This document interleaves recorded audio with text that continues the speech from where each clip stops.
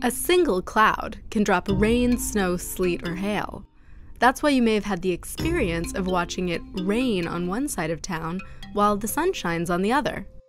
But weather isn't produced one cloud at a time. Even an isolated thunderstorm is part of a huge weather pattern that changes with variations in wind, moisture, temperature, and air pressure. These weather patterns are composed of enormous volumes of air that carry heat and moisture from one region of the world to another. The driving force for all this movement is energy from the sun. Without it, the wind wouldn't blow and water wouldn't flow.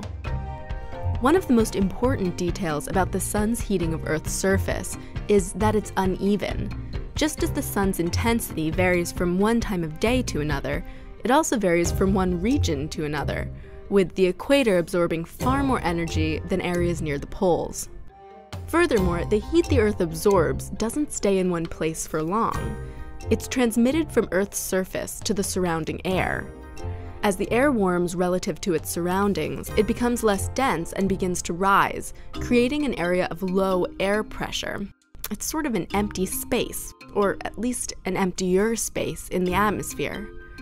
In response, colder, denser, high-pressure air rushes in to fill the low-pressure void, creating the movement of air we know as wind. When a cold, dense air mass slams into a warm, humid air mass, it forces its way under the warmer air, pushing it up and causing the warm air to lift and cool.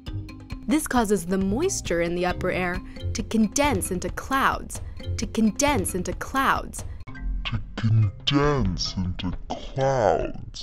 and precipitate out as rain or snow.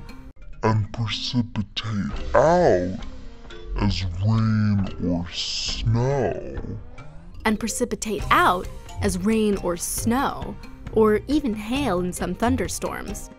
The greater the differences in temperature, humidity, and air pressure between air masses, the more likely they are to produce severe, even deadly storms.